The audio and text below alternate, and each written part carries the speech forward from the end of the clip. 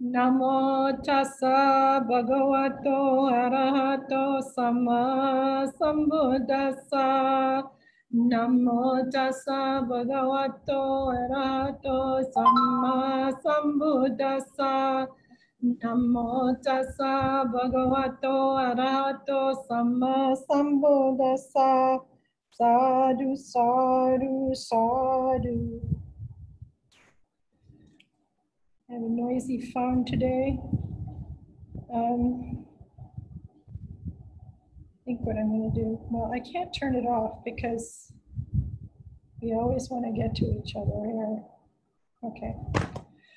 So what we're going to talk about is we're going to go over tonight a little bit about Dhamma, and I'm going to, let's see. I'm going to read a couple things to you, and then we're going to after we go through briefly go through the I'm not going to read the whole thing to you. I'm hoping that you got it and you looked at it and read through it. So I'm just going to go through a few points on it. Then I would like to help you to see how this Dhamma affects us in the mind and in the body as well, and also weaving together a little bit about the what happens when we start to look at the pieces, how they are actually, there's a lot of pieces in Buddhism, a lot, but there actually isn't. I don't know whose either foot or finger is in the picture. The name is Devrat. Devrat? Kind of funny. You know, it's like this. Okay. Induji, stop your video. I don't know what it is. Okay. Okay. So let's go to the page first and review what was on what I sent you, what was there. So we go to, I share screen, is that right, Bunty? I go to share screen? Yes, and you can share the screen, yes. And you put it, how do I get the document up to put it up? Just open in a Word document and just share through the screen. I don't understand, because usually first open the document.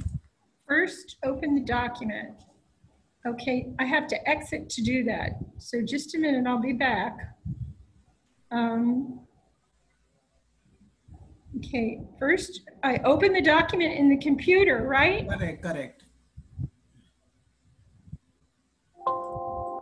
Whoops, that's good. I can't get to it. Just a second.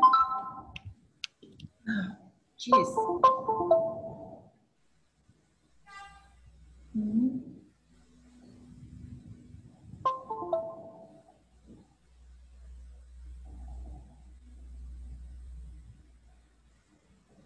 Mm-hmm.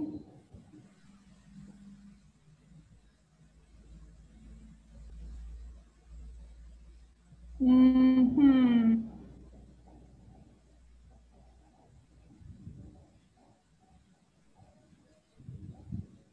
Okay. Now what do I do? Now you share the screen and come to the document. I wish just I could click see on the you do this screen. once. Share screen where? On the bottom, there are icons. No, share screen. Just click on share screen and. But are you in Word, or are you in Word, or are you in? I'm in Word, and I just pulled up the document. Yeah. So now what do I do? Zoom. Come back to Zoom. Come back to Zoom. Yeah. And shares. When you click on share screen, it will give you an option to select that Word document. I can't find it. I'm sorry. I thought that you were going to put it up and move it. I don't know how to get this to work. I don't know what I'm doing. No, I don't want to leave. Can you try to explain to me? May, can you explain to me? Sister Khema, in Zoom, you just move your mouse to the bottom of the Zoom screen. And when you move your mouse over to the bottoms, there are some buttons that will appear. Yes. You have chat or participants or something, and the middle one is share screen. Okay, I have share screen. Okay, now Okay. I see the document. Okay, I see it now. Okay, I got it. Okay, this should be right. Hooray.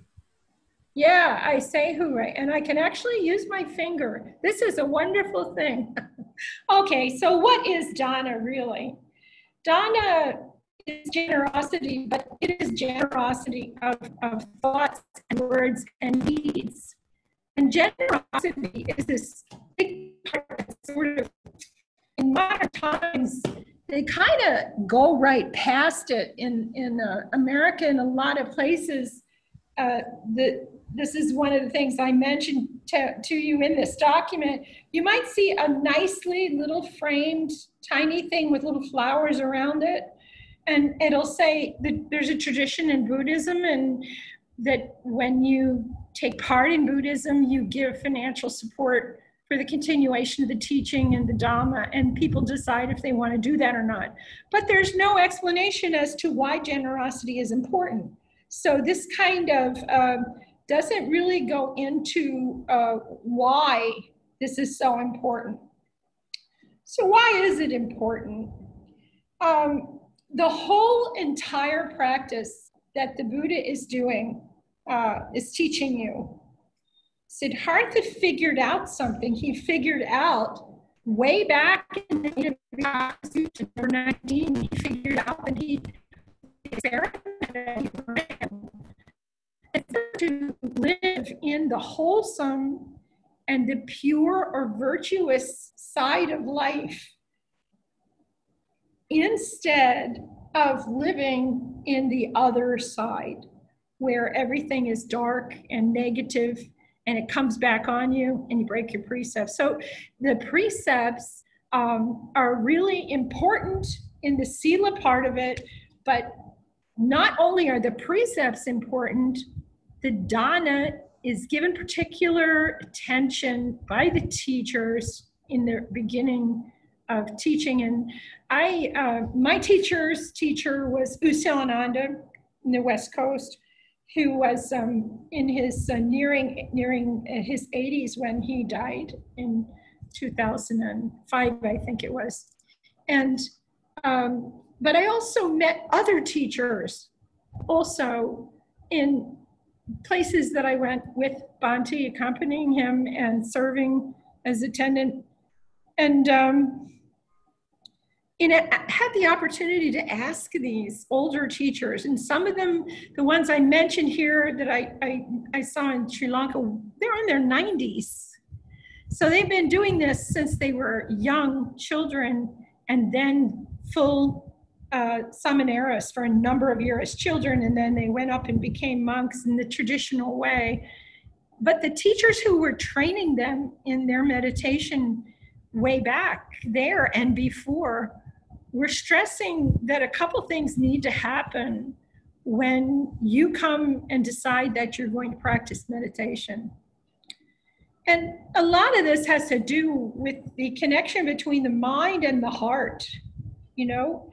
And if you feel something, the first place you feel it, you think maybe on an EKG we would see the mind first, but physically in the body, where do you feel something? The very first place it happens is your heart. And so these monks are saying it was the first thing recommended to them before they received instruction from their teachers for meditation and serious teaching of the Dhamma, systematic teaching, when they were going to stay in the camp and become meditators and maybe become monks. And the reason is because how do you feel when you give a gift to somebody? You have to just look at yourself and say, how do I feel when I give a gift to somebody? And this is something I tried to point out to you in here in some places. I think I showed you how to give a gift, what to do when you're getting the gift. Decide to give the gift and get the gift and wrap the gift and give the gift. And afterwards, what are you supposed to do? And that's important for you to look at, because I want you to experience what it feels like. And your heart is open and there is a goodness inside of you. And there's some wonderful experiences you can have as a monk or a nun. I decided when I went to Sri Lanka, the first time I was there, I went for about 6 months. And I actually went, it's interesting because I went to study and ended up being asked to teach from the Majjhima Nikāya and dependent origination especially. But I also had an opportunity for 3 or 4 months to just live on my bowl and nothing else. And so I walked each day in the morning to get enough food in my bowl to come back to where I lived and divide it in half and do a service of blessing over it and eat part of it then for breakfast and take the other part to the school. And before I went to the small university, is called SIBA, the Sri Lankan International Buddhist Academy. It's a small college in Palakkale in Sri Lanka. And before I went there, I was in with a nun that was an elder nun, and she had a younger nun who was teaching me to walk from Horana. It was in Horana. And the place in Horana, we had to walk longer than at the university. We had to walk usually about maybe 2 kilometers or a little 2 to 3 kilometers on a circuit. There were 3 circuits. There were 4 people in the nuns' monastery there. We had to get enough food for 4 or 5 people. The 2 of us are only walking. The others were elders. So we're walking, and what I remember distinctly was the one that really touched me in that setting, the one that really touched me was that we went to a very small houses, separate in the jungle, and we're going through a path to walk through on the circuit. We went to the one house and we went past the gate. You don't knock on the gate. You don't ask for anything. You simply are looking down and you're thinking about metta all the time. And they see you. If they want to give you something, they come out to the gate. And this woman came rushing out to her gate, and we paused and turned to face her. And she came out very gracefully, and we were looking down, but you can see her coming to you. And she put something in the other nun's bowl. And then she came to me and she put 1 potato chip in my bowl. Now you have to understand where this was and what this house was and who these people were to understand what just happened. You had to have been there to see her eyes and to see how carefully she took 1 potato chip and reached over and humbly and sincerely placed it in my bowl. And then we gave a prayer, and then we walked away. I told this story once, and a Westerner said, "That's just terrible." And I said, "What do you mean it's terrible?" And they said, "That's horrible. She should have given you the best food she had."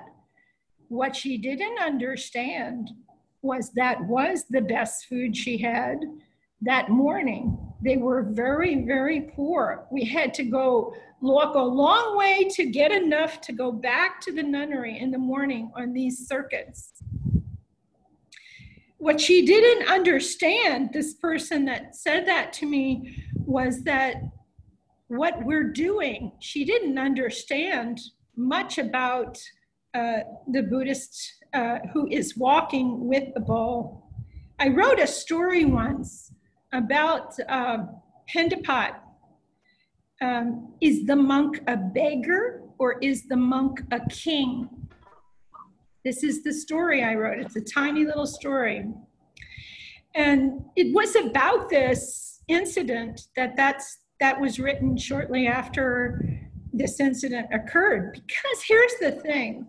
You have to understand what the Pendapat is. The Pendapat is the begging, but is it begging? And is it a beggar? Is the monk a beggar? Or is he a king? And somebody's mic is on. Okay, and so what am I talking about? Bhante told a story to us once on the mountain in Missouri about kingly giving. What is kingly giving? A king, when he gives you something, as a gift, he expects nothing back. But in life, many times when we give something to somebody, they think they have to give something back to us, and all of that starts to happen in the people who live in their homes. That's how it happens in lay life. They think it's the same, but it's not. When the monk comes with the bowl, they're never, ever asking for food. They're simply walking through, and when they are given the food, we give the person a blessing for humbly giving and a kingly gift, not expecting anything back. That's their chance to give us something. So actually that was her offering. And the thing is, when she walked away, I saw the corner of my eye was glowing. As poor as the prophet was, as the place was, and as poor as they were, she walked away.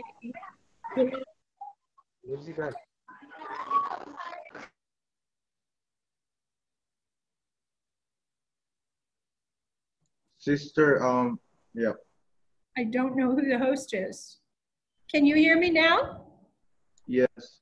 Okay. When she walked away, she had the opportunity to give something like a king would give it. That's the point.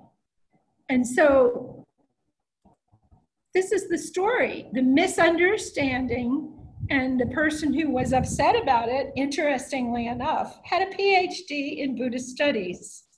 And I would have thought that the person would have understood what it was about. I didn't think that they would need an explanation because they had their degrees, but this is not talked about. And then another time, to show you what's happening, another time, there was a head of a department in California in a university, I don't know which one. I was on the internet watching him talk to 500 people and talk about the monks as a system of begging. And the thing is, if you're a monk and you have been taught correctly, you know you are not actually begging. Because if you look up the definition of begging in a beggar in an old dictionary, go find an old one of those big ones in the library, you know, look up the word beggar, and it says something just terrible.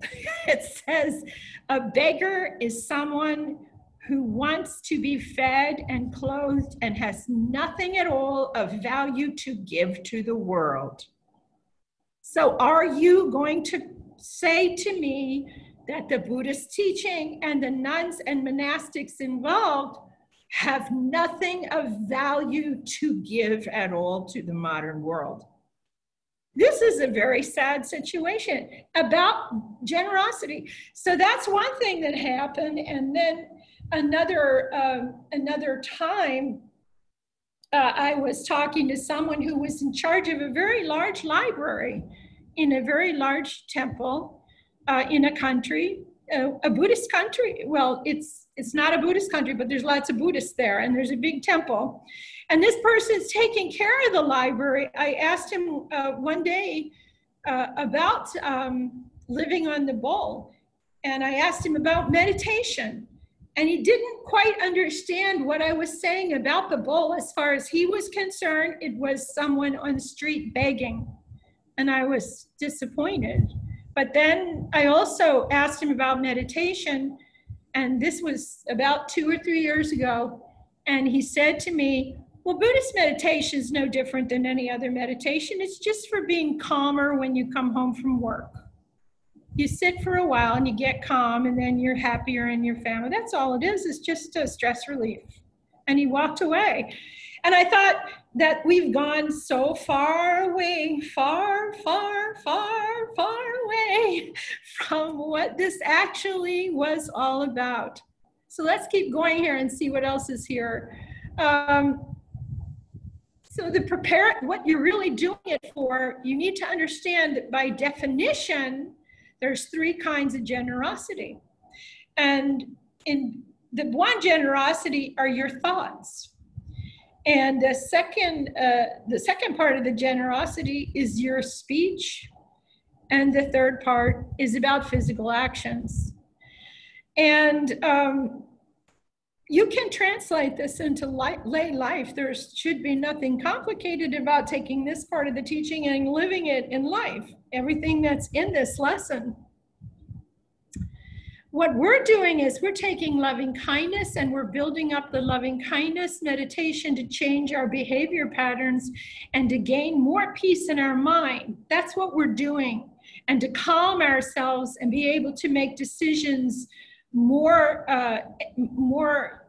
smarter decisions that are based on what essentially is happening in the present time, and not get all wrapped up and bothered by, yeah, but this problem with what's going on right now is it's just like what we did before, and it must be, it's going to be like this, and we better do it this way because it's always been like this. Have you ever heard that in life? And then in the future, you think about the future too much. You get so worried, you say, well, your idea is okay, but what if this happens? And what if this happens? And what if next year this happens? And so we don't try what your suggestion is because of that. And these are blockages, but they're also the reason for problems in mental health. Mental health is interesting because of the depressive disorders, which are all over the globe. And so I think the number right now is 4 out of 5 people on the street are taking some level in Western industrialized nations, is what this was written about the first time. That the estimate was, and the estimate came true about 6 years ago. 4 out of 5 people on the street are taking some kind of antidepressant meditation, okay? I think that's funny. We always mix up the word meditation and medication. Have you ever done that? Okay, but actually for us, meditation is our medication. We don't need to buy it at the store. We have it right here. If we run into problems, we just have to look at our 6 R's. Ah, where's that bottle of 6 R's? Oh, there it is. It's in my head. Oh, I practiced the 6 R's and we feel better. We're always working. We should be always working in life to keep our practice going. And we're doing it by the thoughts that are in our mind, by the verbal speech that we use, and by the physical actions that we play out in whatever scene we are involved in life.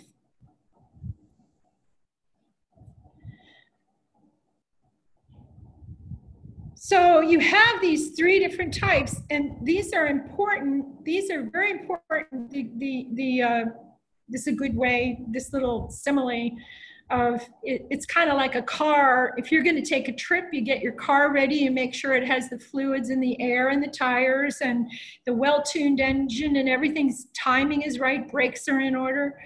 With meditation, it's very similar. The meditator, in order to progress easily, your heart has to be opened, your mind needs to be softened and pliable, malleable, without any hard-heartedness due to past grudges or anger that you're holding on to. And we need to begin with courage and firmness and confidence. And giving these gifts, giving gifts to others helps us to understand the feeling that we should have for building loving kindness. A lot of people will say to me, I can't figure out, or they'll say, I didn't have a good time in my life when I was little. I can't remember a happy time. And I'll say to them, well, you can start by working with a smile, but if that doesn't work, did you ever give a present to anybody? If you give a present to somebody, how did you feel?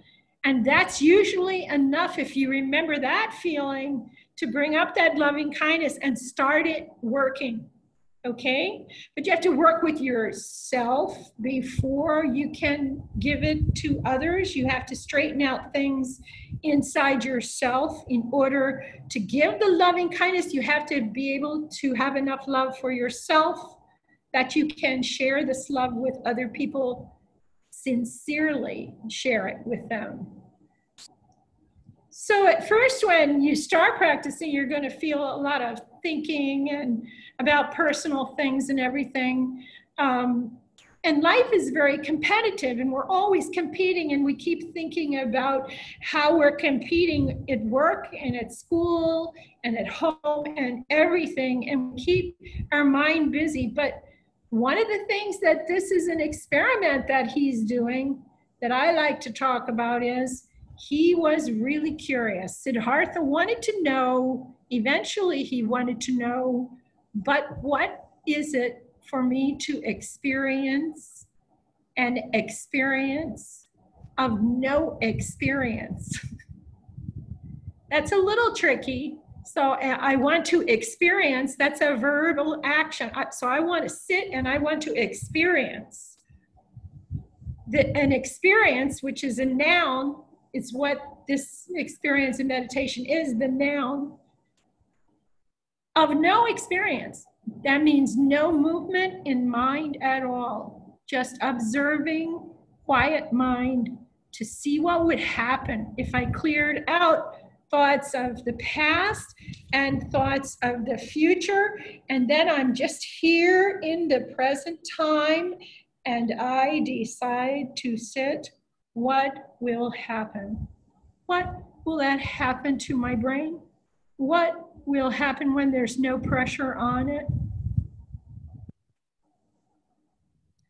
Now, most of us are all too ready to judge situations. This comes up about this when we look at it.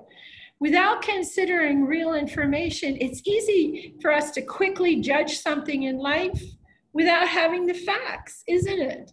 People do it all the time. But you don't have to get involved if you just let things go and see what's happening right here and now as you're going along in life, right away. Just like that, I lightened your life. There was a German film, or I think it was made in Hungary, no, wait a minute, Romania, I think. And the film became very famous. It was all about living the life, reclaiming the lightness of the being. And the being is, this being is talking about just living life. We are so wrapped up in everything. Everything gets so heavy so easily. One of the quickest ways for us to experiment with, investigate or explore, what would it be like if I wasn't running thoughts of all that happened before and all that might happen tomorrow. And I was just living in my own little metta bubble. You get in a metta bubble in the morning, and can you stay in your metta bubble all day? You sit in your metta bubble, and people come and they try to push the bubble. You smile at them and allow them to speak if they want, and you listen, but you do not react. You're in a metta bubble. You're not a metta bubble. And you watch these people through the window in your metta bubble, and they're very upset and sometimes very angry, and you think they're suffering. Ah, now you're in a karuna bubble. And the karuna bubble is you're letting them have the space to have pain and suffering and just talk or say bad things and stuff, but it doesn't hurt you because why?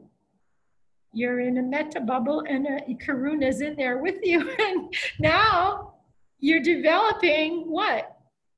You're developing a clear kind of joy of just the lightness of being inside the bubble.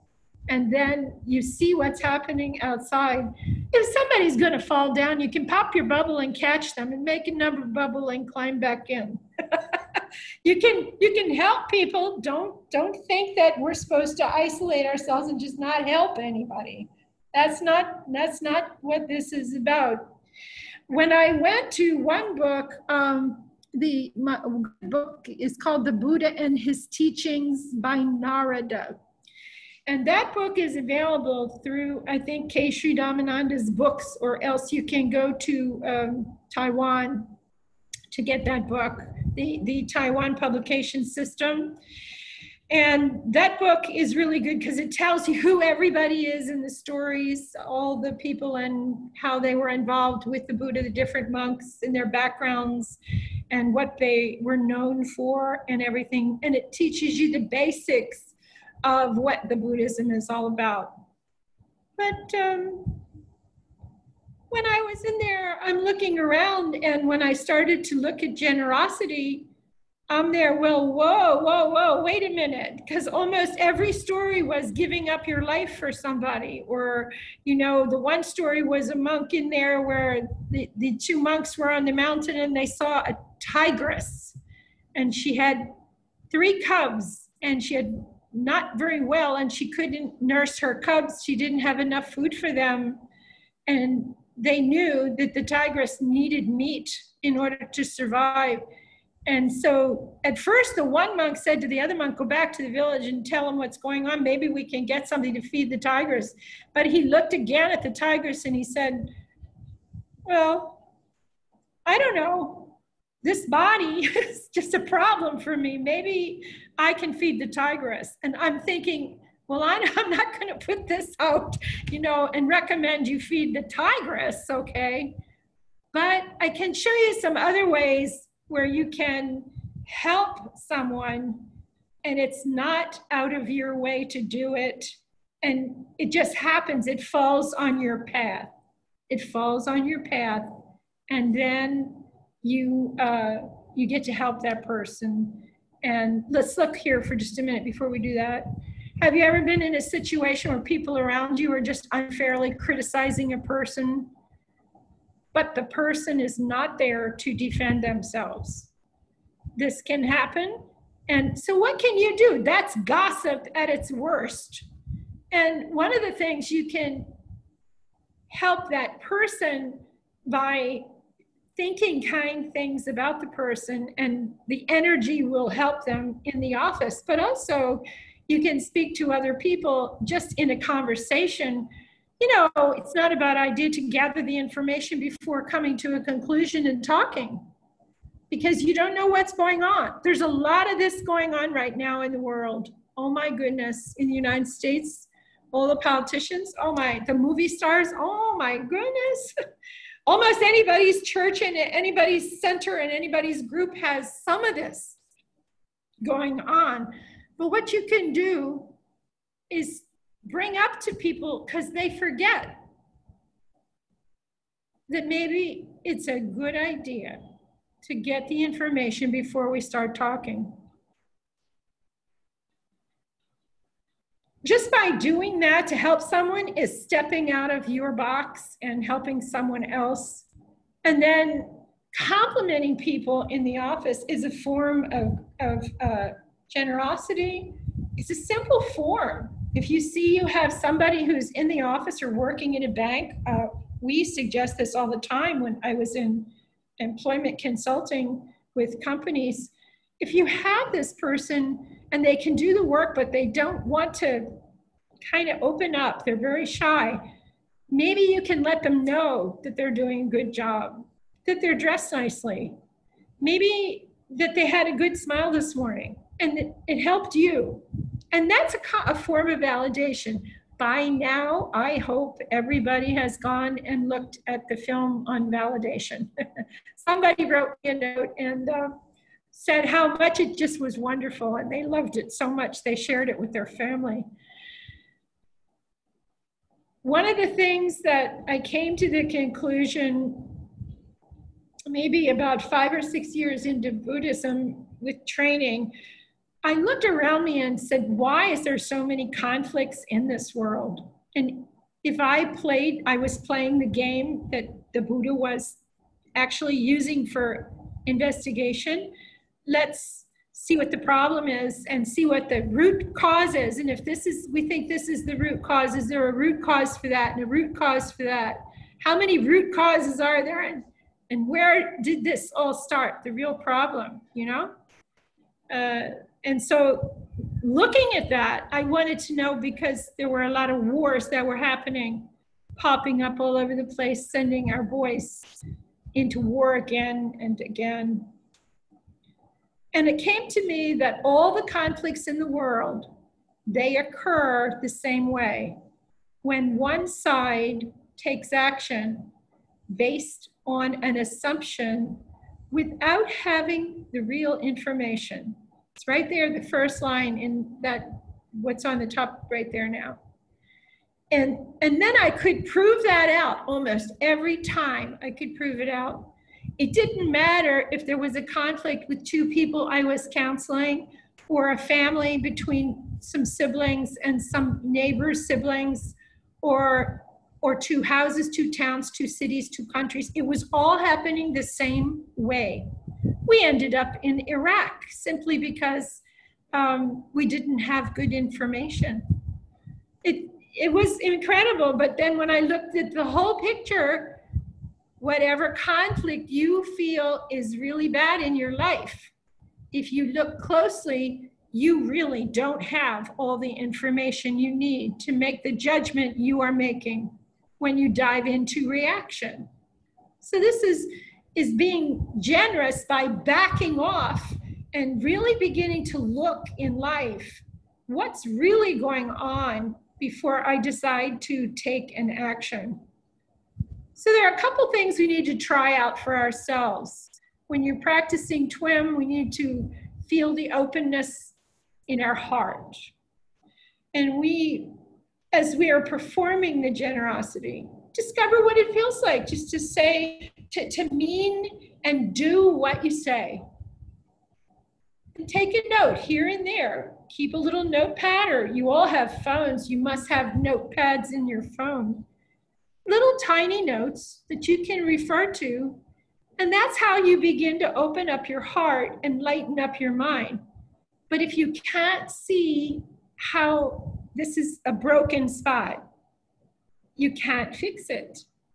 And so you keep track of these, you're going to find out they're really needling you, just needling you and needling you, like poking you like this.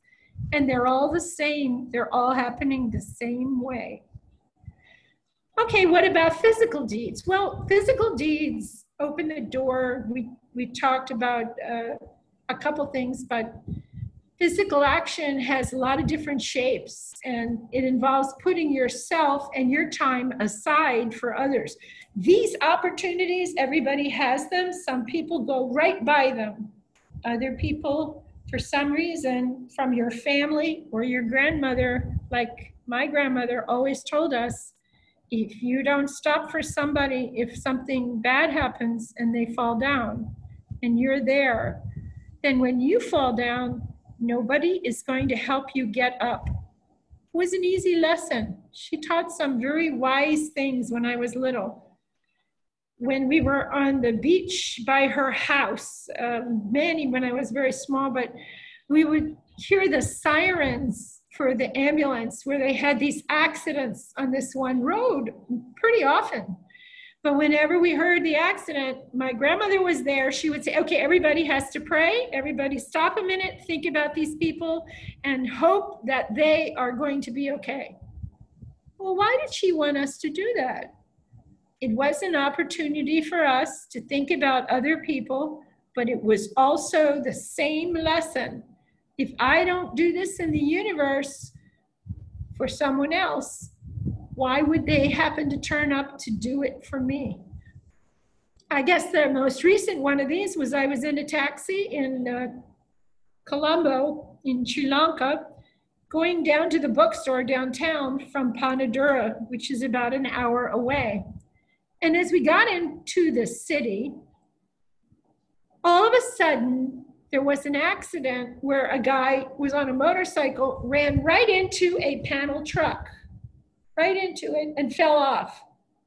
The panel truck had no signals on the back. And he didn't see that it was going to stop. That's actually what happened. But my taxi driver was real interesting. He was Buddhist. He had his little Buddha right there, okay, on the dashboard. He said, I hope you'll excuse me. I need to do something. I'll be right back. And pulled over and parked on the left side. And then he jumped out and ran across the road and got the guy up. Helped him get his bike onto the sidewalk and helped him call for help. And then he said he had to go and he came back and got in the cab.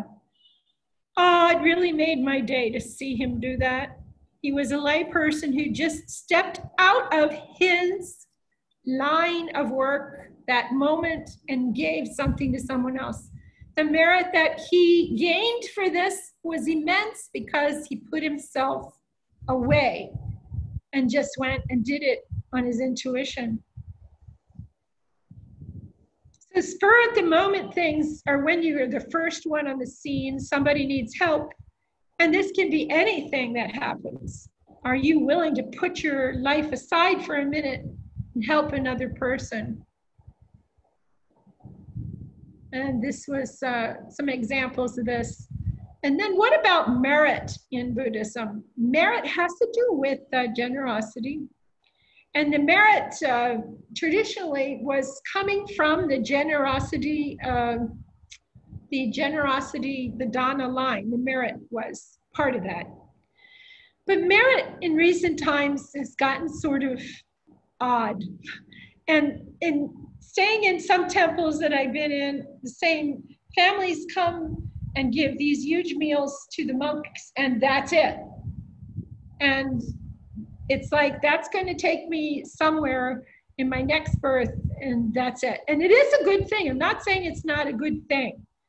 I'm just saying that when you teach children in Sunday school, I'm very strict about teaching them about what the Dhamma is, the way you think and speak and act at home with your parents, your siblings, and everything. It isn't just the highest Dhamma you can do, or merit for merit is to take that meal to the monks, or if somebody builds a new place, you furnish it or something like that. That's great.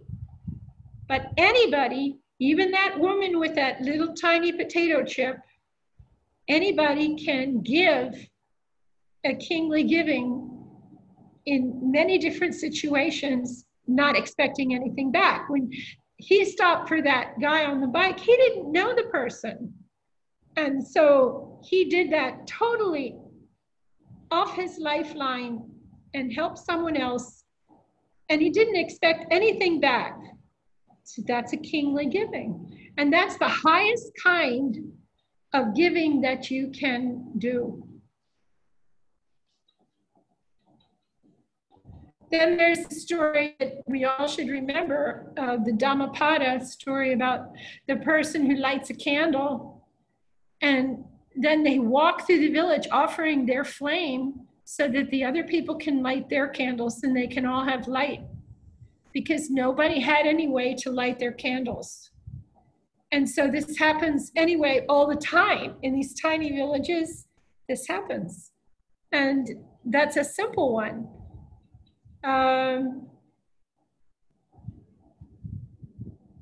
Every time you are sharing merit, or every time you do an act of giving, you are letting go of craving and clinging. So this is an extension of your practice. This is what we're talking about when we're saying that this practice is a practice of meditation, but a form that you can take into life all the time in all of your situations. I was talking to somebody recently, and many of us have a pattern of behavior that we would really like to not have. A lot of people have one in there somewhere. There's a pattern. And the problem is, what are we doing when we're saying, I've had this pattern so long, I can't change? Well, the modern term when I was growing up, it means you copped. You copped out. you just copped out and said, well, I can't do it before you even looked at it. And the thing about the way we're teaching you is we found out in the text that this practice really was exactly what it said it was. And I have to go here for just a minute on my phone because I had to look it up today. I had to verify what it was. There's a book, Karunasena. No, wait a minute, what is it? Oh, I lost it again. What is it? Name. It's not Karunadasa, it's, oh well, anyway. He's a professor at the University of Hong Kong. It'll come back to me. And in his book, he did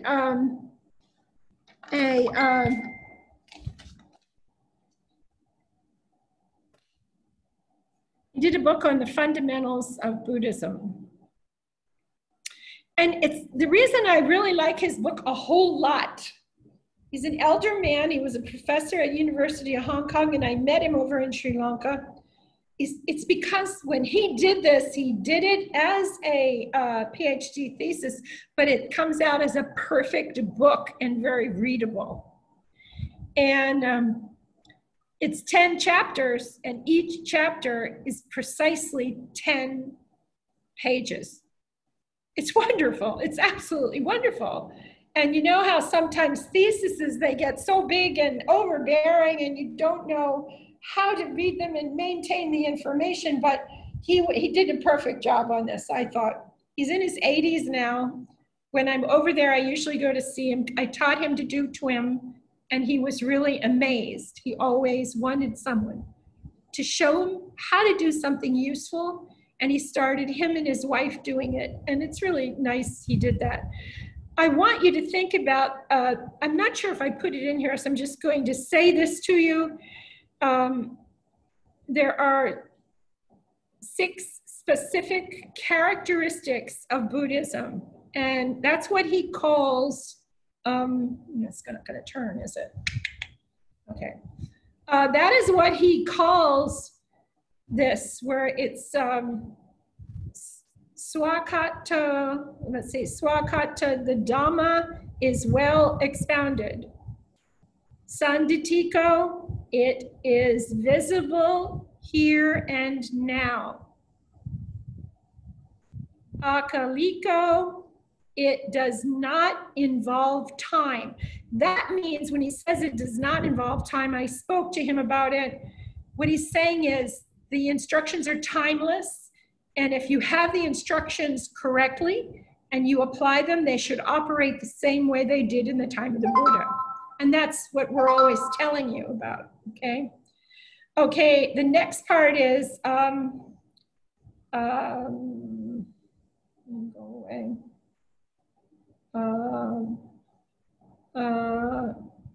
It involves inspection.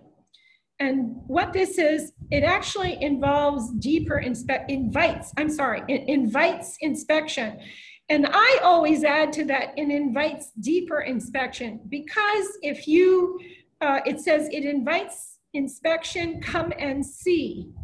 And that's Ipasika. He's saying that is what Ipasika means. He's a Pali scholar, a very famous Pali scholar too. And it leads onward, it leads onward step by step to a goal. And that's Opanayaka. And then it is to be realized for yourself. And then we say by the wise. Realized by yourself. So it's like when Bhante says, I can't give this to you. I can guide you and show you how to do it. But I cannot give you the results to this. You have to do it yourself. That's what this step means. And we always say, it's many, many translations by Pali scholars. I always say it is to be realized by yourself, but it is to be realized by those who are wise. And the reason we add the word who are wise, those who are wise, is pachitam veditabo vinuiti. The reason we say that is because we know the code word that I teach you about when I teach you dependent origination. So it is those who are wise, is the meaning of it is actually saying for those who learn the dependent origination, it will be realized by them. And the reason is because you are we want you to be learning how to see the phenomena, each phenomena, how it originates and disappears, and how you get involved with it, how it causes suffering, the danger of that, and how to escape from it. And that is your 6 R's. That's why we treasure this tiny explanation of right effort, which is we call 6 R's, but it's right effort. It's purifying, and then it's retraining your mind. Now, when we are Buddhist, should we ever give gifts? This is another question that Q has. Q is my partner in when I wrote these. Q had to be here to ask the question, and I was the answerer. So we're Buddhists. Should we ever accept gifts, or should we just be giving gifts to others? It's a very good question. And in balance, a person should remember about receiving a gift is important too. And why is it important? Well, helping others to build their merit in an act of generosity in itself is a form of dana. So if you offer me something and I say to you, one thing happened one time long ago, someone offered me I offered somebody a coffee cup for their house. You know, I offered them a kind of coffee cup. And the person said, oh, that's not my style. I wouldn't use that in my house, but thanks for offering. I was devastated. I didn't know what to do because I had gone in this shop and very carefully gotten this for them. And I think that's the thing you have to be careful of, is that when this happens and the person didn't know how that was so important, what she didn't realize is this: if somebody gives you something and it not fitting your decoration in your house, you take it very gracefully anyway, and then you own it. Once you own it because it was given to you, you should then give it to somebody who can use it in their house. And that is also the secret. Why do monks not have a lot of stuff? Because when we travel, you would not believe what they give you when you travel sometimes.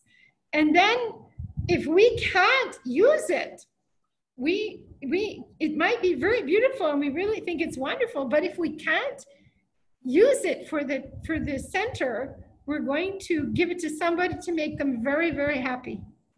And that's what happens.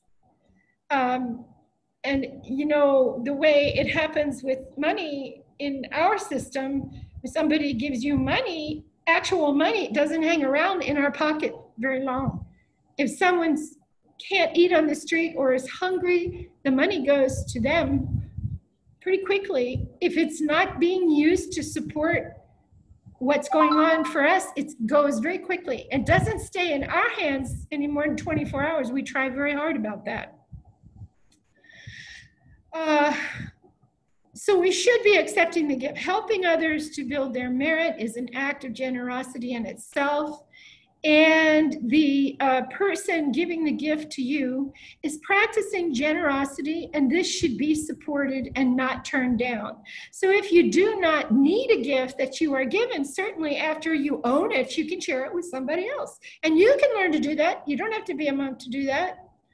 Is there a proper way to give a gift? This is an important lesson. It's something that everybody should teach their children because it's a wonderful experience. Everybody should teach their kids this. Is there a proper way to give a gift and a way to receive it? Yeah, there are a few parts to the giving of the gift that should be considered. First, you prepare the gift with a happy mind and a good intention. Second, you see the person happy in your mind while you're handling the gift and wrapping it, preparing it. Then you give the gift with loving kindness and a smile, and then you reflect on given them the gift afterwards with joy in your heart, and you feel that. And that's a very nice lesson to teach children, because then you let the event go gently into the past, along with the other postcards of different things that happened in your life. And this is the proper way to give a gift. See, we don't tell you to forget about and throw away what happened to you in the past. We tell you to get a 3x5 card and catalog it and put it in a box. And then if you want to look at the event and learn something from something in the past, that's good. That's not ignorant. That's good.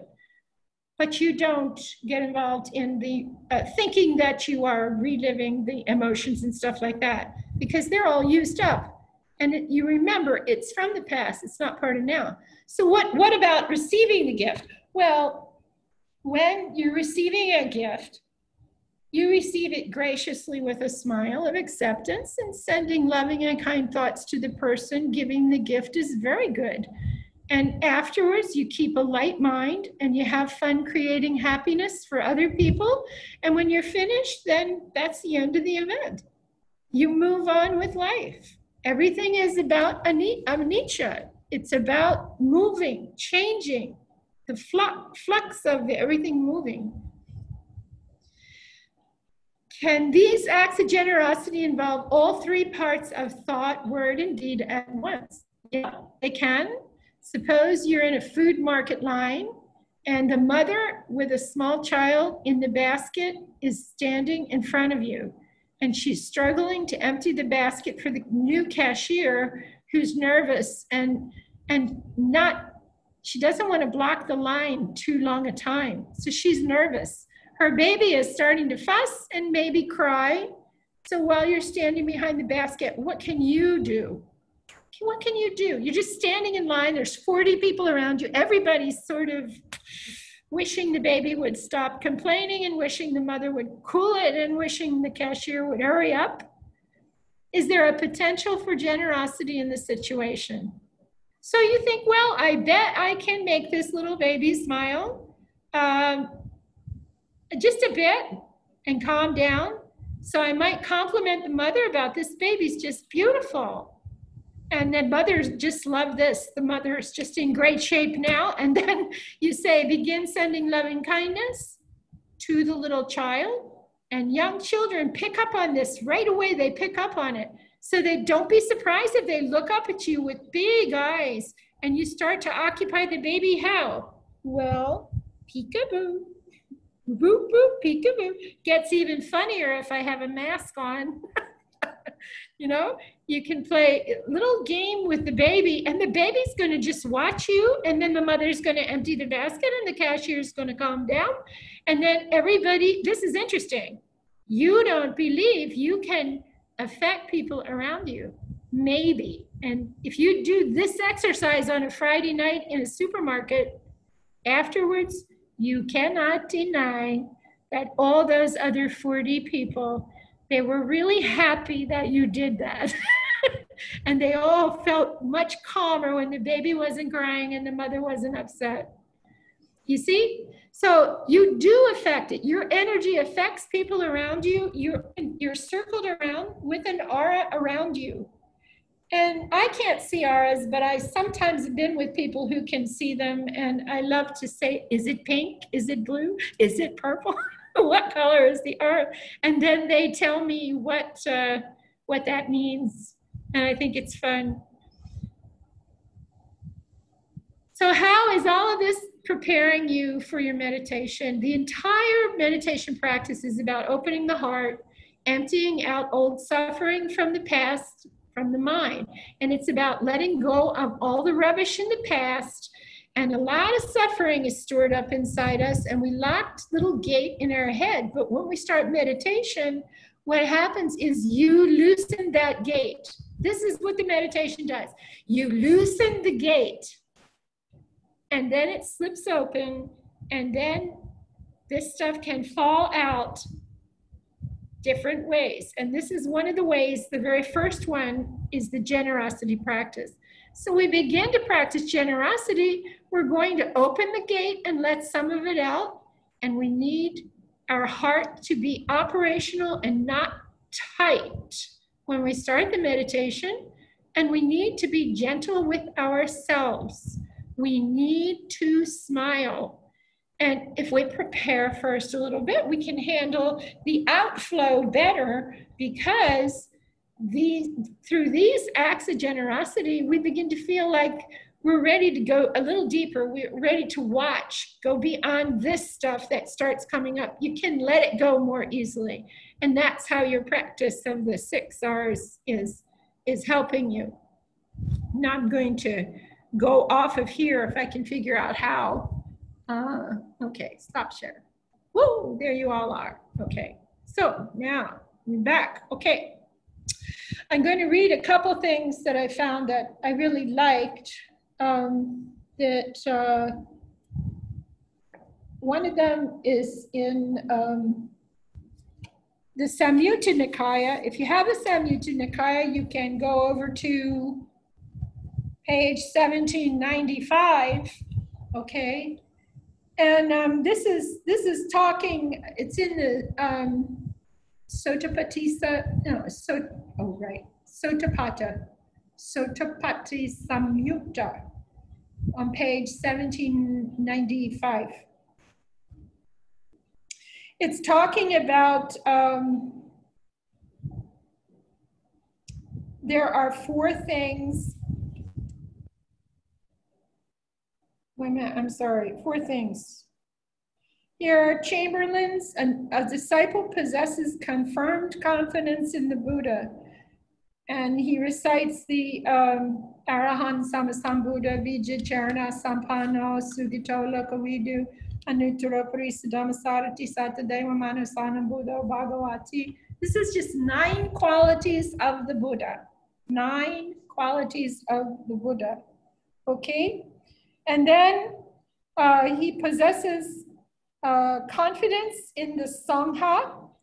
He praises them, and then he dwells at home with a mind devoid of the stain of stinginess. That means you don't give anything to anybody. You don't do anything to help anybody. You're just going to go through life yourself like a little tiny island and just not pay attention to anybody else.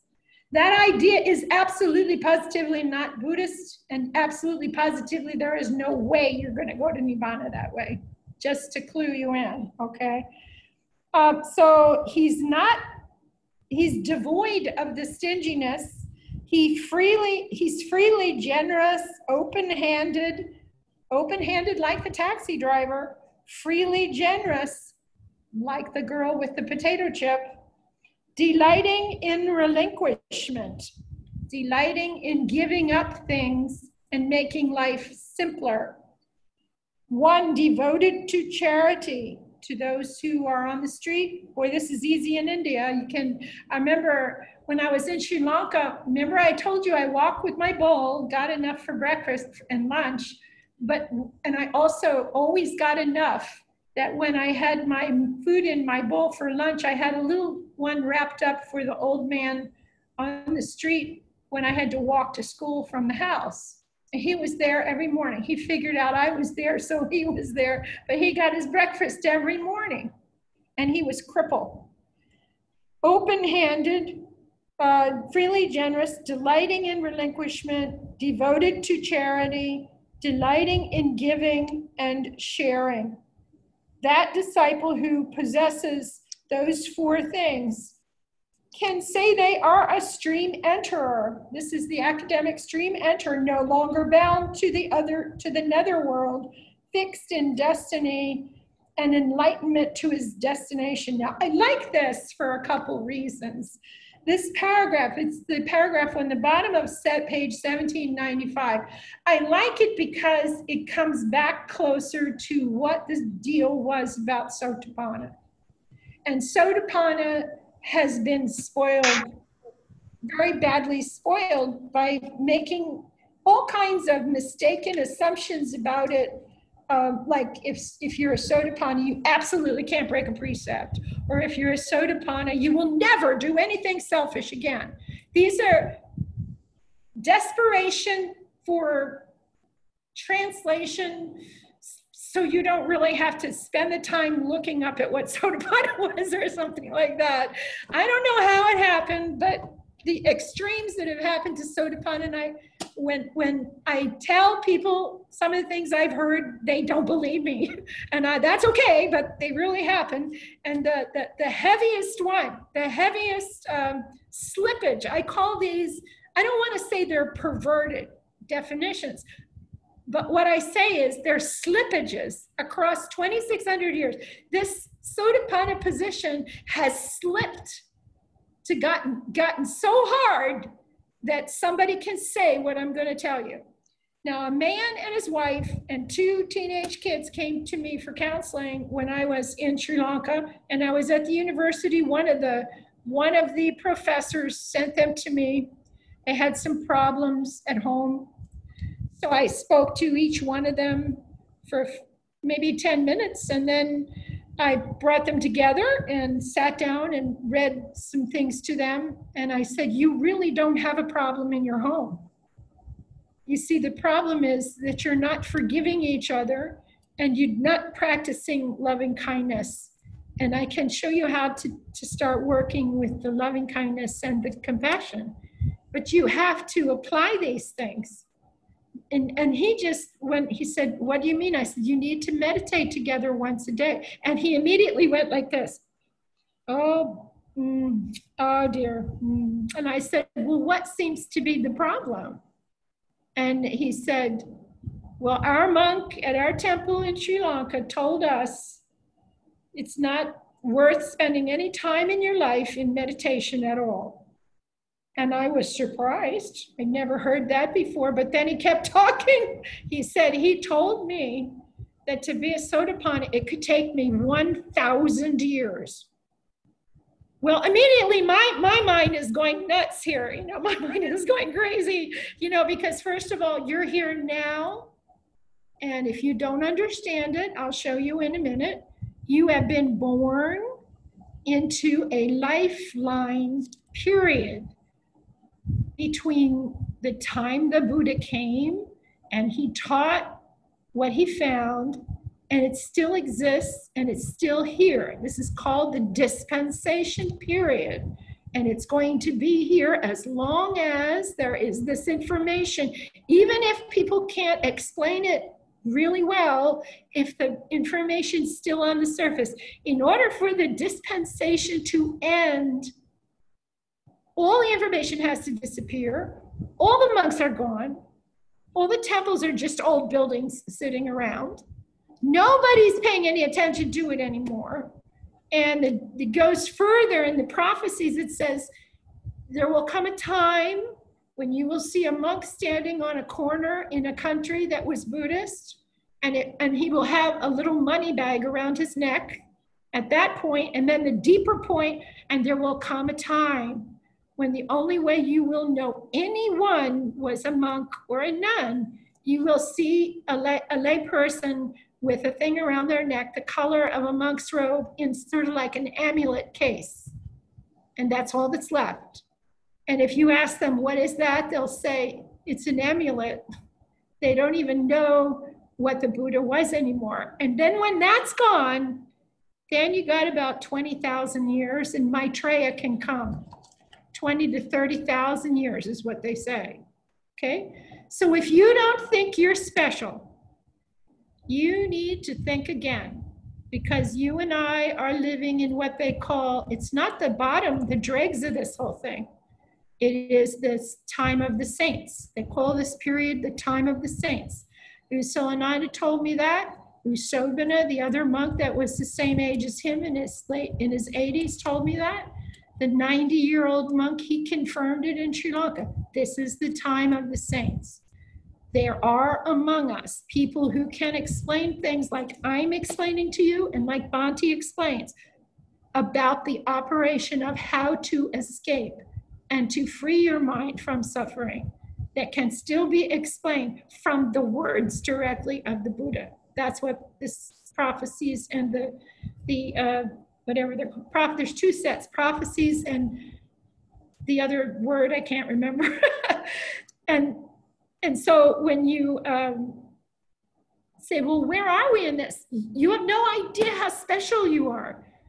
Because when that guy, that monk said that to that man, when that man dies, if he thinks he's coming back again and going to keep coming back to keep trying to become a Sotapanna for 1,000 years, then we're really lost. And if that monk didn't think that through when he said that to that man, that whole congregation of people believe that meditation is nothing to do with your path. And it's just something, it's falling away. And all this has happened from the gradual separation from the training period in meditation as connected with the Dhamma simultaneously. That's why we're doing this course. So that you can kind of get a better idea of how this is all starts to connect. Now, I've got another one to read you that's kind of interesting. This is for people that have the book. You know, if you have the Majjhima Nikāya, I was kind of excited because I found some notes as I was hunting through.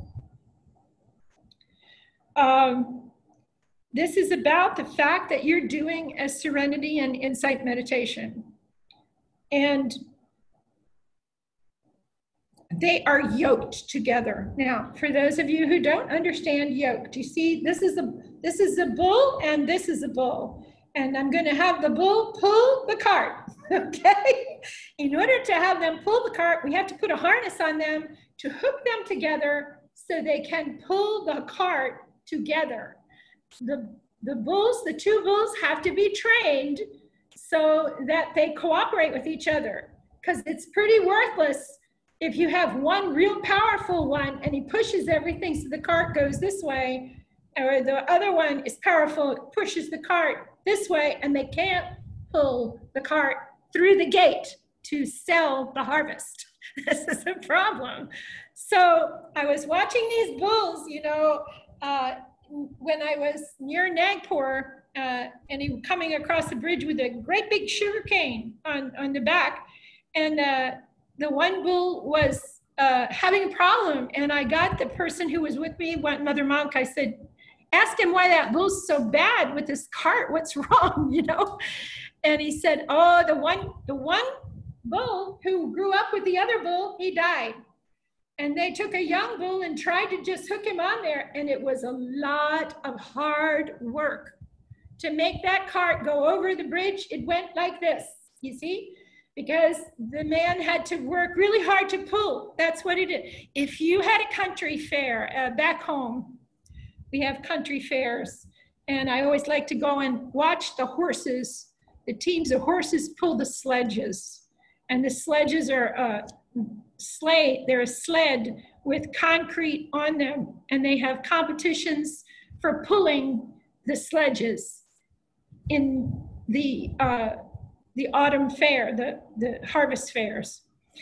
And you watch these horses, they've been training so hard to get them to pull the sledge and keep going as far as they can pull it and see how much weight they can pull without fighting each other.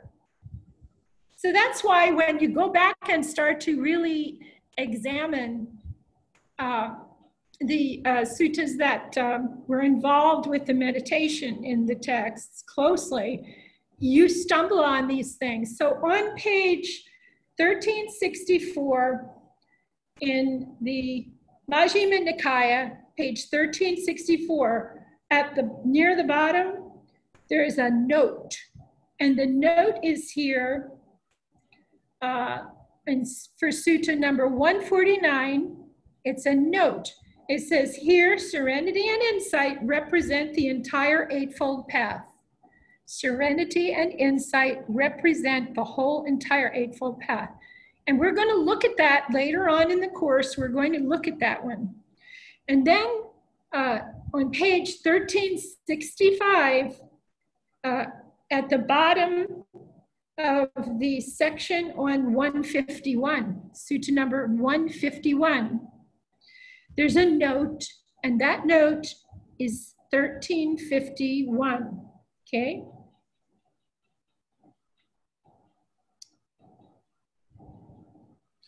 And this is interesting because sometimes we have questions with people saying when you're an arahat, or if you become an anagami and you don't think you can go any further, but especially the arahat, there is questions that come up about them. And the arahat, do they ever have to meditate anymore? People say this sometimes to me, and I didn't know exactly how to answer, so listen to what's here. Although the arahat who has fully realized true knowledge and deliverance, so he's fully understanding the Dhamma, this is what the true knowledge is, and can comprehend it and explain it, and his deliverance, he's gone through the super mundane Nibbana experience. He has no need for further training. The Buddha has said this in different places. Do they still need training or not? Okay. And he continues to cultivate. It says here, he has no need for further training, comma. He continues to cultivate serenity and insight in order to enter into the joy and bliss in the jhanas. And the fruition attainment of arahatship is what he's saying. The fruition attainment of arahatship is that he can just sit and come completely away from life. Now, the anagami level can sit for a period of time. They can learn to do it up to 7 days if they have anagami and fruition. We have students in Indonesia who can sit. One of them, I think the longest one, Dīgha, you have to tell me if I'm right or not, but I think it was 54 hours. Is that right? The longest one. Yep. Yes, sister. That's what it was. How they do that? They're learning to do what's called mastery of determinations. And someone said, well, what's that? Don't you just learn to meditate and that's it? You go away and you meditate. And I said, no, it kind of never finishes. It's very interesting. First of all, you think you understand the text, but if you keep listening to, one time I took one sutta, 48, I think it was, I can't remember, but I think it was 48. And I kept listening to the same sutta at least 4 or 5 times a month for a whole year. And you know, what I knew from that sutta initially, you cannot even compare to what I understood after a long time of listening to the same sutta. So this is not a book you pick up and you read it and you say, well, I read that book. And the one to listen to it one time, I had people say, can you not teach us, you know, suttas that we don't usually hear in the retreats? Well, the thing about that is, if you're practicing after your retreat, you are fine-tuning. You don't even know what's happening. Once you have gone into the first jhana, this is my theory about this with all my students. Once you go into that first jhana and you're able to experience up to first, second, third, and the equanimity one time. Wow. Something happens inside you, and you can tell me if you think it's true or not. Something opens up inside you and it starts to move. And it's like moving towards the ocean. It's like when I show you the end of the sutta When I read you the end about the raindrops coming down and they turn into pools and they turn into streams and they go into creeks and creeks and then brooks and then rivers and then they flow down to the ocean of wisdom eventually. Something inside us clicks and it starts moving. So why is this important? Well, you have a downtime, you're away from a teacher, you don't have advice from the teacher for a while, you're not writing us, you don't understand, we really are here for you. And if you have get stuck and you're one of our students and you write us, we are going to write back to you and advise you where you can go on the website to get the clues as to how to fix what's going on in your practice. That's what we're all about. We're guides. We don't want to be the guru. We don't want to be, the famous this or that. That's not what this is about, okay? We're happy with saying guide. We're afraid of even saying teacher, and then you become the greatest teacher. No, that's not it. We're guides. So what are we doing? When we put you in a 9 or 10 day retreat, we make a little track for you, and we're trying to put you in a little car to go down the track for 10 days. And if we need to interview you every day. Who has ever heard of such a thing? Most retreats, you might see the person once during a short retreat like that. If you're in a month retreat, you might see a teacher 2 times. But what was going on in the Buddhist camps? They were constantly working together, these groups. That's an issue for me. They were talking to each other. Oh, you're not supposed to talk to anybody about your practice. Oh, don't talk to anybody about your practice. That's what I hear these days. I understand the caution of that. But if you're in a school with one teacher and you know all the people who are at the level where you are, if you talk about what it's like for you and what it's like for him, and what happened to him might happen to you, or what he tried might work for you. So what happened in the Buddhist camps? This is the description from the text. I can find it for you later and read it right directly, but it works like this. There are 4 pairs of people in the camp. 8 kinds of people in that camp. 8 kinds. Who are the 8 kinds of individuals in the Buddhist training school for meditation? Who's there? Okay, the first group is the group that's coming in to try to become Sotapanna. They don't really talk that much to each other, at that level. But once they become Sotapanna, the second one, that's a Sotapanna, trying to get to Sotapanna group. Then the ones that get to be Sotapanna break off to be the ones that are trying to be Sotapanna and fruition, and the ones that are Sotapanna and fruition, they start to get into another group, and they're the ones that are just talking about becoming Sakadagami, and then Sakadagami and fruition, and then Sakadagami and fruition, and trying to get to be Anagami and Anagami to Anagami fruition. And if you get as far as Arahat, even those Arahats are sitting and talking. The largest Arahat garden in the world is in Japan at the conferences where we were. They had 500 Arahat statues on this hillside, all through the woods. And from all the stories and all the traditions of Buddhism, they had these Arahats sitting in circles and standing in groups, and one of them was playing a trumpet.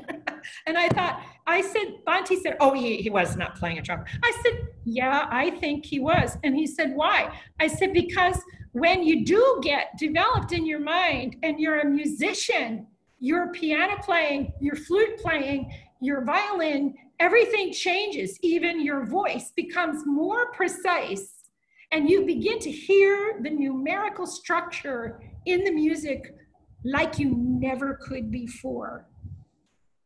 And so why am I not still singing? Oh, come on, I do sing the dependent origination song to you. But I can still vocalize by myself in the woods where you're not around, where only the squirrels and folks that live there are there. And if I'm vocalizing, I can do things I never could do before with my voice. And I'm not that high of an attainment. I'm not. So the point is that This stuff affects you internally and mentally, starting to work different together as you are developing your meditation. And what do we say you're doing with the 6 hours? You are purifying and you are retraining the mind. Now, I'm going to do one more thing with you, and then I want to have at least 15 minutes left to do questions. So I got to share the screen because it's going to take me a minute to draw this one.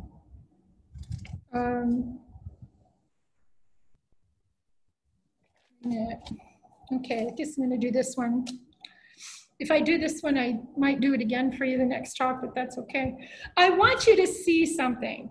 I want you to see from what we've done so far, in what you know about the precepts, and you are familiar with the Eightfold Path, and you get confident, and you know about the 37 pieces, 37 factors of enlightenment. We've talked about it before, but I want you to see a picture.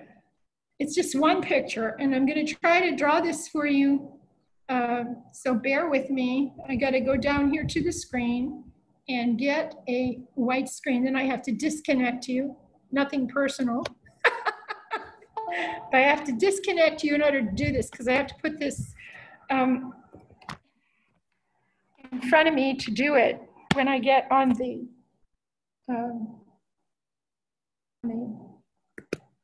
okay. Now, the first thing we're going to do is the 3 things that we're going to weave together. So because people ask me all the time, what are you talking about weaving things together? The first thing we're going to do is we're going to look at the using for the parts of our weaving. We are going to use the 5 precepts, and then we're going to use the Eightfold Path, and then we're going to have the hindrances show up. And see, this is one of the things I do. I try to make pictures. I make pictures so that, let's make this a purple umbrella. Okay, so we're going to, on this side, we're going to put an umbrella.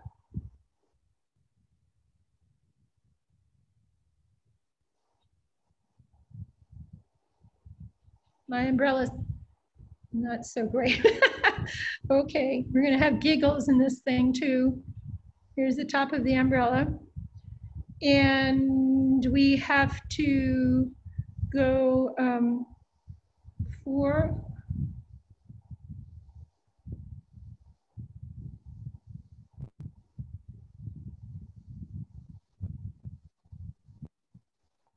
And this one, I'm going to fix this one. Oops, I don't want to mess that up. All right, I'll come down here. I'll put it this way.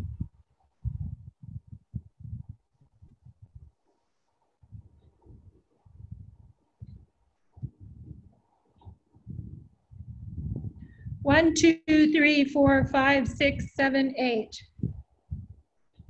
Jackie said to lay them straight. Okay, so now this is your umbrella. I guess I got fixated on umbrellas here because it never stops raining. This is where your umbrella comes up, and it has a piece on the top. Now, when we talk about this, we're going to show you, I'm going to show you how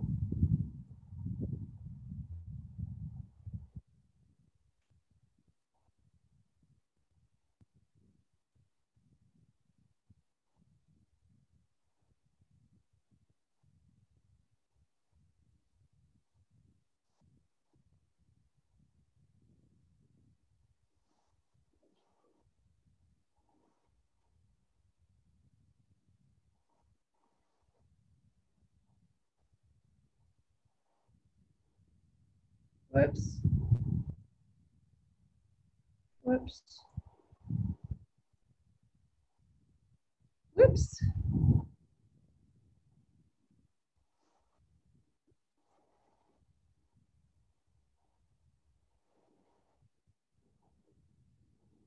One, two, three, four, five, six, seven, eight.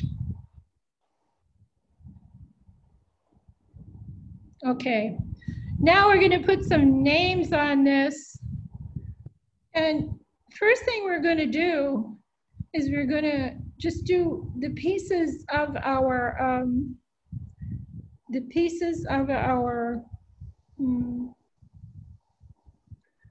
our precepts, or no, I'm sorry, the Eightfold Path.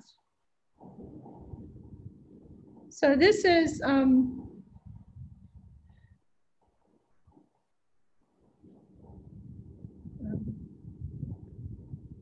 your perspective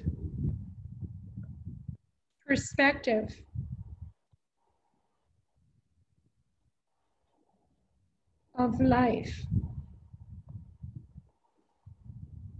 The second one is your mental imaging.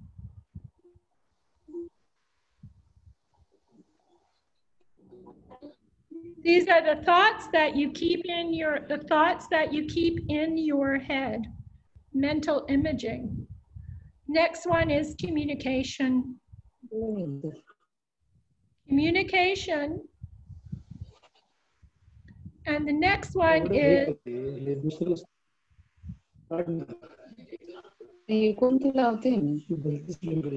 hear me okay? No, there's someone talking just now. Is it Sushila? Okay, somebody needs to stop talking, okay? The communication, okay, your communication, and then the movement of attention. Okay, and then the next one is your lifestyle. Your lifestyle.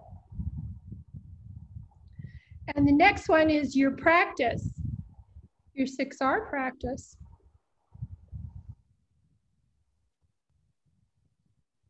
And the next one is observation. I'm going to do this one this way. I don't know. Well, I keep going. Observation.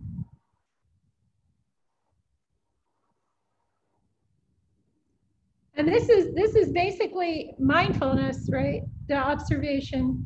And the last one is the collectedness. We'll say productive. Collectedness.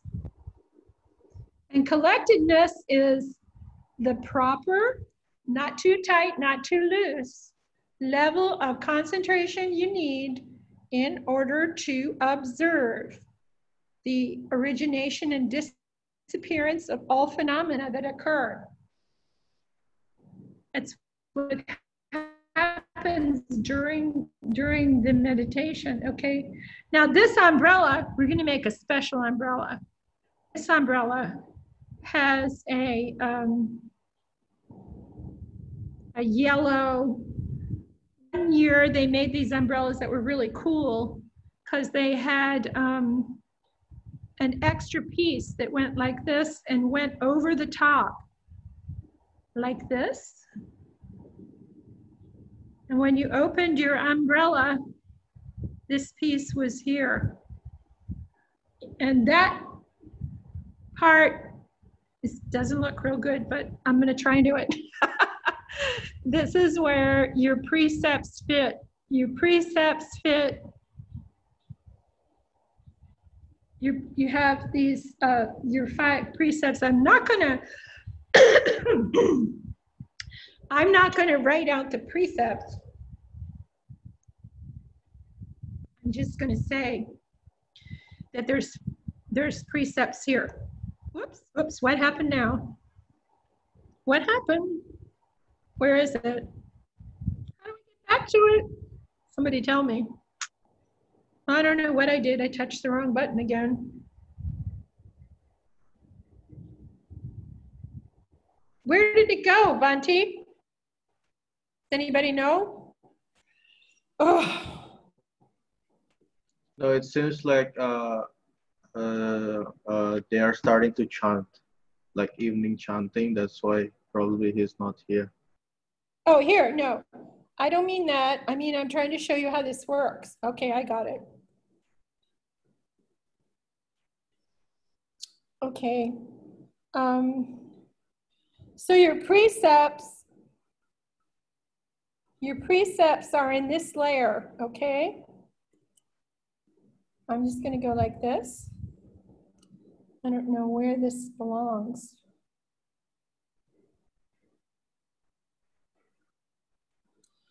Anyway, and there's precepts over here. So the precepts are over top of you. If you look at this, this is a protection system, and I'm not going to have enough room to do this. Oh boy, what am I going to do? Wait a minute.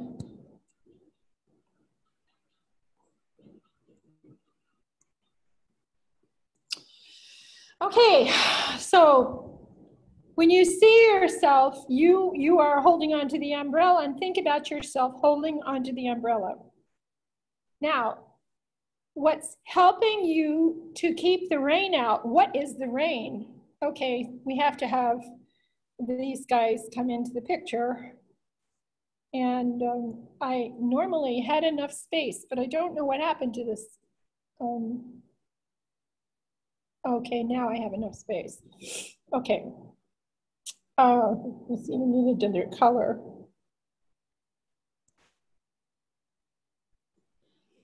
Okay, these are your hindrances. Your hindrances are lust and greed, hatred, aversion, sloth, torpor,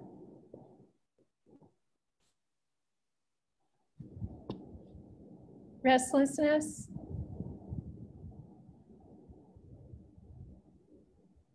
guilt, remorse, and doubt. So if you just think about it, when it's raining, these guys are the rain, and they're trying to come down on you like this. See?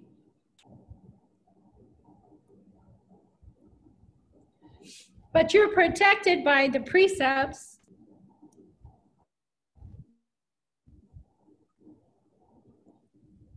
Because the precepts, the cause of the hindrances arising is the breaking of the precepts. Now, you could have broken a precept when you were young, and it's like now the fruit of that action is coming back on you. Or it could have been that you broke a precept in another lifetime, sometime before some other, and it came in with your consciousness into this lifetime. Now it's trying to burn itself off. But what protects you from these bothering you is the precepts protect you in life. I'm talking about in life. This is important, okay? And then the other part of this is when you guys need to go down here a little bit, okay? Now, while you're under your umbrella, you are going to practice. So your practice is happening here. You're practicing under this umbrella. Now the red part is the Eightfold Path. And there's several things we want you to discover about TWIM as we go along. Because the Eightfold Path, every time you practice the 6 R's, you complete the Eightfold Path. Actually, I can do it even better than that. There was a class I had with 12 women in it, and they had to take a turn and tell me what did they do in the past week to practice the Eightfold Path. And they all had excuses one way or another, but the last girl, they were telling me they managed to do it once or twice the whole week, you know? And then I got to the last girl, she was looking really sad. And I said to her, well, what do you do for a living? And she said, I didn't practice at all. And she looked really sad to report that to me. But I said, what did you do for a living? She says, I'm a customer service representative. And I said, oh, well, that's different. You did it all week long. And then she said, what do you mean I did it all week long? And I said, if you're a customer service representative, that means that you are supposed to keep smiling no matter what's happening. Did you smile? Oh, she said, I always smile because they're coming in with a complaint. If you are smiling, then I said to her, that's a good perspective to have in life. No matter what they're saying to you, you keep smiling. Okay.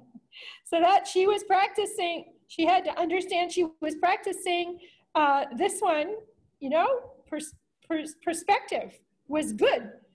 And I said, how about what were you keeping in your mind? Kind of images were you keeping in your mind while you were talking to these people? And she said, no, I was smiling. So I had to keep good images with good energy in my mind. I said, you practiced the mental imaging very well. And then I said, were you upset with these people? She said, no, if I was upset with them, I would lose my job. So you had good communication while you were working with these people, even though they were upset with you. And she said, yes. She said, yes. And then I said to her, with your attention, was it on the people or were you trying to figure out how you were going to fight back or what? No, my movement of my mind's attention, I kept my attention on them and what their problem was, and I wanted to make it better for them. So her movement of mind's attention was staying on the present time with each person she talked to. That's what she told me, and I said, that's perfect. So your lifestyle must have supported you. She said she lived in a small house, but she had a place that was private for her to meditate, and she was meditating and practicing. So her lifestyle was in order. And were you practicing the practice? She said, that's what I was trying to do with the people. I was practicing my 6 R's all the time, but I didn't realize I was doing the whole thing. Well, I said, well, were you observing what was happening, whether it was in your actions were coming from the past or the future and you were reacting, or were you acting in the present time? Were you observing that? And she said, absolutely. I have to stay with the person, one person at a time. That's how I was trained. So a teacher or a person in public service, especially a person who like this kind of job, has to be practicing the Eightfold Path all the time.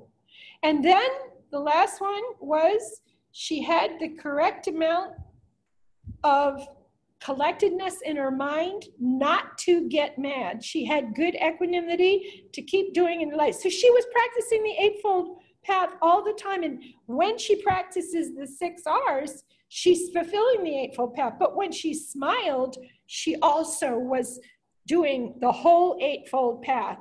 And that's what she started to realize. I'm actually using the Eightfold Path. I said, yeah. So did you get upset at all? And she said, no, I was not. I said, did you get angry at them like you wanted it to go faster? She said, no. So you didn't have lust and greed bother you? You didn't have aversion bother you? She said, no. Do you keep your precepts? And she said, I do keep my precepts very well. So she didn't even, when she took a break, I said, you took a break. Did you have sloth and torpor? She said, no. So she didn't have that one come up, right? That one. And she was never getting restless about her work. When she went home and sort of like she hung up her coat or her jacket or put her bag on the table. And when she went in that house with her family, she left it all behind. So she was never restless about it or complaining and upset about guilt. Remorse about what she did. She didn't suffer those. And she just didn't doubt she was doing her job the right way. So you see how she's applying this Eightfold Path to her life is what she's doing. Now, if you want to play with this, you take a smile and you say, when I smile, am I applying the Eightfold Path when I smile? Yes. You have the right perspective, good mental imaging, good communication. Your attention is on giving this to someone else, and so you're practicing Dhamma. Your lifestyle has supported you so that you can have this smile in the way that you're learning, and you're practicing your 6 R's. If anything goes wrong and you pay attention, you're observing things as you go along. You started smiling. Did you just go in and start smiling to see what would happen in your office? I challenge you to do this. This is the way we do it. So this is how one picture just comes together with several parts and just hooks it all together and look, it's all working for you, this whole thing. It's working for you. This is all working together. And then as we go along, we go and do a lot more that we can hook together in different kinds of pictures and show you how it's actually working. This is where I like to have fun, because when I teach in a group of people, some people can learn by just the meditation and the Dhamma talk and taking notes.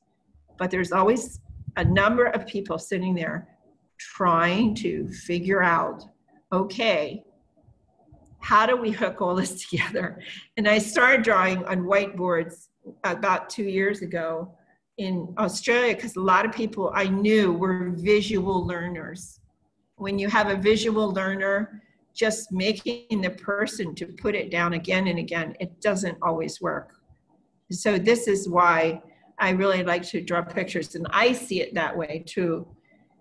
Also, along with underneath the umbrella, you can also put down the other pieces of the 37 requisites. Okay, I'm going to throw this open now. I need to get some questions. Anybody have questions? We got about 15 minutes. Yeah. I have a question. Okay. I came in a bit late, but I heard you say something, that the 3 levels of giving, slave of giving, friends of giving, and master of giving. Could you give us, or king of giving, is it? Oh, kingly giving. That was the story. Yeah. Like, did you get the printout? This is, I think, I don't know if that's in there or not. Is that, let me see. I think I heard it at a Dhamma talk. Somebody talked about the slave of giving, friends of giving, and master or king of giving. I think it was from the Aṅguttara Nikāya. Yeah, it's in a different book that way. That's a particular situation. One of the things about the slave of giving has happened in some of the traditions where the person might have taken the bodhisattva vow, and then they go a little bit too far, believing that every second of my living life has to be giving and caring for other people. And I actually was counseling some families in New York, Pennsylvania, and New Jersey one time. I was actually counseling some families on the stress of going too far with this, to the extent that the families were having trouble because the person, the head of the house, was not home long enough to take care of the family. It was only taking care of other people. This is an imbalance. We have places in Buddhism where we learn something, but then we go and we get imbalance. Another one is the slave to the precepts, or the slave to misunderstanding the Vinaya.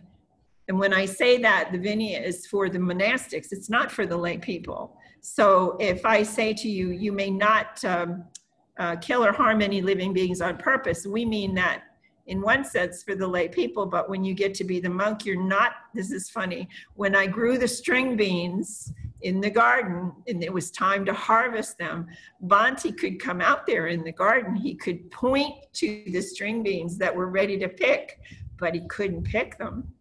See? So he couldn't pick them. I had to pick them and put them in the bowl and take them inside. Okay. Well, another situation that was for the monk, but it wasn't for me. You see, I could pick the beans. I could till the soil and plant the seeds. As a seminary, I can do all these things. As a bhikkhuni, I can't. Sister Kate, when they mention friends of giving and master of giving, how is that different? We weren't talking about that tonight. We were talking about what kingly giving means. And kingly giving means you give something to a person expecting nothing in return at all. So you have no precedent of if I give this to them, they'll give me a good gift next time type thing. Nothing's in your mind at all except giving the gift to the other person. That's what your kingly giving is about. And we also talked about Dana in respect to talking about Dana tonight. We talked about going off your lifeline, so to speak, means that it's tremendously good when you're talking about the level of merit in things, the quality of merit that somebody's doing, to stop your car and help somebody who just fell off a bike. We told that story with the taxi driver. And another case was when I was walking home with the nun one day from our Pendapat. I was coming back to the house and she was coming back to the school. Some people ran out of the gate of the house on the corner and said, before you leave, could you please come in our house? And we said, why? And they said, our mother is dying. Well, we're not going to say no. And we went in the house and sat there, and then they got her ready for us to see. And we came in the kitchen. She was lying on a big table and she was propped up. And they said she could not speak at all or have any expression, which I found out wasn't quite right because she had some expression to me. But she was looking out a window in the kitchen. And they told us the story that her husband had asked her to marry him under that tree. And then they built the house on that property and they were married for 65 years. And he had died and she was there and about to die or very close to it. All she wanted was us to say the basic prayers in a normal service and her precepts. And she had been longing, they thought, for a nun or a monk to come by.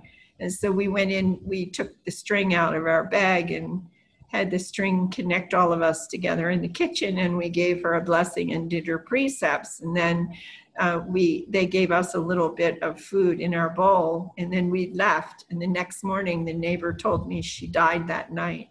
But when I left her, I looked in her eyes and told her it was okay, that she was going to be fine. And she just looked so happy.